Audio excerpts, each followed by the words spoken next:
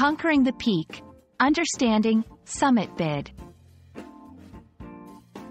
Hello, everyone. Today, we're going to climb the linguistic mountain together and understand what the phrase summit bid means in English. Whether you're an English learner, a mountaineering enthusiast, or just curious about the language, you're in the right place. So, let's gear up and get ready to reach the peak of knowledge.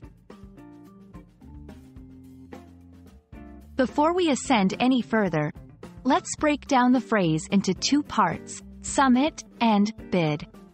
The word summit refers to the highest point of a mountain or a meeting where heads of government or state gather. On the other hand, bid, in this context, means an attempt or an effort to achieve something. When we combine these words, we get a phrase that's rich in metaphorical meaning.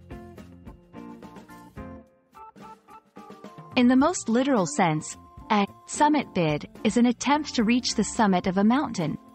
It's often used in the context of mountaineering, where climbers prepare, plan, and finally execute their ascent to the mountain's highest point. This phase is critical and filled with anticipation as climbers push their limits against the elements. Moving beyond the literal mountains, summit bid can also be used metaphorically. It can describe an attempt to achieve any high-level goal or position. For instance, if someone is trying to reach the pinnacle of their career, you might hear it said that they're making a summit bid for the top job in their company. To give you a better grasp, let's look at some examples of how summit bid can be used in sentences. The team prepared for their summit bid by acclimatizing at base camp. After years of hard work, she's making a summit bid for the CEO position. In both cases, the phrase captures the essence of striving for the highest achievement in a given field.